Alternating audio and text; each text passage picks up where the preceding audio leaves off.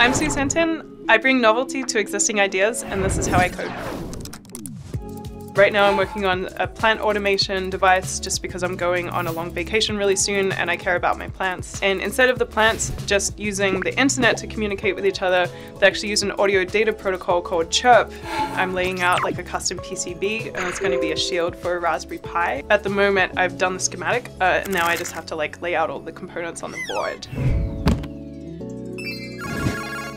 Try to implement someone else's work. The biggest growth that I saw as a coder was actually implementing something from a spec. One of my favorite papers that I'm actually trying to implement right now is called Push-Pull++.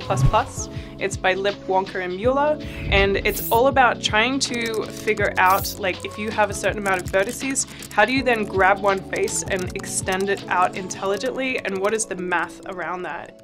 I'm Suz Hinton. If you want to reach out to me, you can actually hit me up on Twitter, or you can come visit my live stream every Sunday on Twitch.